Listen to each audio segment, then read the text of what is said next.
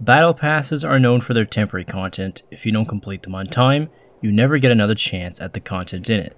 That is, until a better idea comes along. Let's talk about some.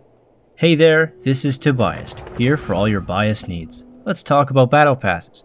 If you're watching this, you've probably seen or purchased a few battle passes yourself, and there's a 90% chance you're not subscribed. You've seen them in Fortnite, Apex Legends, Valorant, PUBG, literally every new Call of Duty since Black Ops 4, and older games are starting to incorporate them too, like Rocket League and Rainbow Six Siege. They're even in games you wouldn't expect, like Genshin Impact and Marvel's Avengers. What? Point is, it's not uncommon to see a battle pass in your game of choice. The system of gradual dopamine doses feeds off your need to finish what you already started, and it pulls you in for its limited, screw you for not earning it on time content. If you look at it objectively, 80 to 90% of a battle pass's content is just padding onto what you're actually looking forward to it. When you really think about it, it's a nice trick to sell you on crap you'd never actually pay for. It's a comfortable and easy way to get your paying audience to pay a fixed amount every season. They just overlook how much you have to play to get through it. Wow, now that's a trap if I've ever seen one. Despite their frequent appearance in games, battle passes are most definitely overrated. Like Sword Art Online overrated. And just like the show, keeps coming back. Whatever makes money, I guess. Battle passes are fun in the beginning, with some even having faster progression at the start of them to give you your initial satisfaction. That's how they get you. I've run through my fair share of battle passes, and I don't always finish them on time because of how much I'm expected to play, and it makes me deviate from actually having the fun that I intend on having. I can confidently say I haven't finished 50% of all the battle passes I bought. Wow, imagine finishing your battle pass, I know. But even if you play a few times a week, you'll still never finish, so you can't blame yourself for not making it. Once you're past the initial thrill of getting into the pass, that's where the fun kinda stops being the main priority. It's as simple as that. Your favorite game becomes a genuine chore after paying for the chance to enslave your soul to the game, and you're just going to go through the cycle of trying to justify your purchase and all that shenanigans, and then you end up in a cycle of depression and all that. Well, you might as well do it to make your money worth it, right? Personally, I'm too lazy to play anything consistently anymore. Still does Genshin Impact dailies. So the idea of buying battle passes for every game I play every 2 to 3 months can eat my jorts. You can't just tell a battle pass where to go without providing some constructive criticism in return, right? So here's a few ideas to improve them. Idea number 1. Forever battle passes. Okay, this one's not my idea, but I've made some concepts to support it. An always available battle pass system is something the Halo devs are trying out right now with Halo Infinite before its release. In an interview released by the devs, 343 Industries, they say they're taking a different approach. I know you've touched on it in our multiplayer overview video, but can you elaborate a little more on why our battle pass is going to be different, and dare I say better, than most that are out there right now? The company's live design director, Ryan Paradis, says the following. First and foremost, we're working hard to ensure that the Battle Pass isn't a grind for players. We want it to be a supplemental reward stream for the time you were already putting into the game. I, for one, can't stand it when I'm playing a game just to complete the Battle Pass. It feels like a chore to me. In this statement, you can infer that the chore factor of these passes have been discussed in their development, and they're definitely considering the consumer experience for this. Ryan continues to reveal their solution to this by announcing, we're going player first with our battle passes. All battle passes will be permanent. This means that the Season 1 battle pass will be around forever.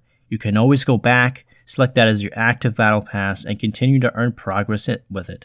If you decided to take a season off because you're wanking or something, or you're dropping out of school, or you simply didn't have time to play, that's fine. You can always go back and purchase any prior battle pass as well.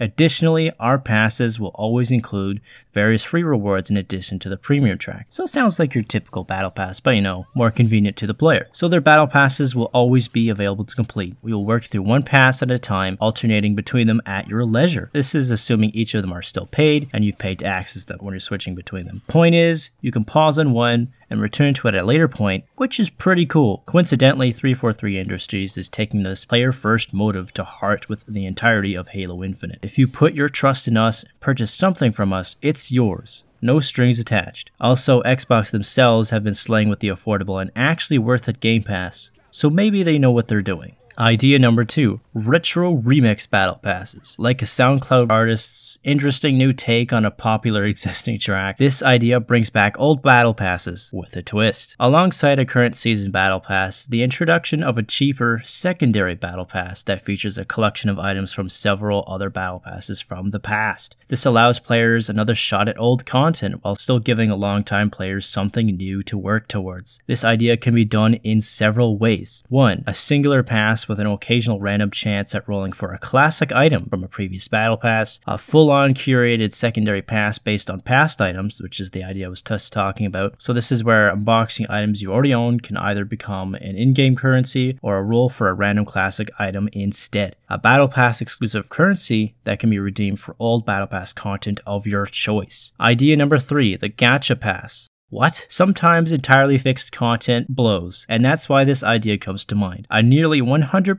randomized roll-style pass that favors a selection of curated items, but isn't exclusive to them. This gives incentive to players who are interested in a certain group of items based on the given battle pass. Additionally, a secondary favored list that changes seasonally could also be included to spice up old battle passes that you weren't interested in before. This style keeps things fresh while increasing the scale of the surprise factor if that's something you're into. Looking at you, unboxing YouTubers. Idea number 4, the battle path. After going through 1/3 or even a half of a battle pass, maybe 1/5 or whatever number you want to roll with here, you'll be given the option to railroad into one of a set few paths featuring different content from each other. This can feature entirely fixed paths of gacha style rolls with favored item rolls. This gives more flexibility to the player if they're aiming for certain items or trying to avoid some entirely. This one sounds a bit much for full-on battle passes, but you could definitely work in a digestible 20% capacity, which perhaps randomized path layouts to choose from after you complete your current path. Idea number 5,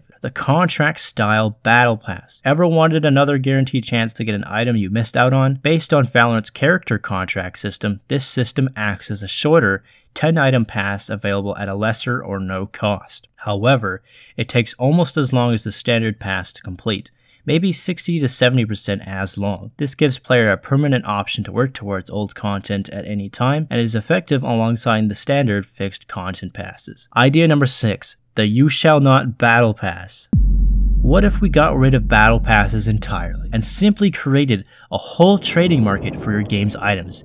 Set it up so every item sold gets X company taxed, and all you gotta do is release a crate with some rare 1 to 100 chance at a visual effect, so people will always buy them for the chance at becoming drippin' rich. All you gotta do is take community submissions, hit add to game, and slap a random hex code color on the case and key, leave for 3 months, and then do it again. Subscribe to Tobiased? Pass? You heard me. To truly solve battle passes, subscribe right now, or just comment your idea below. That's cool too.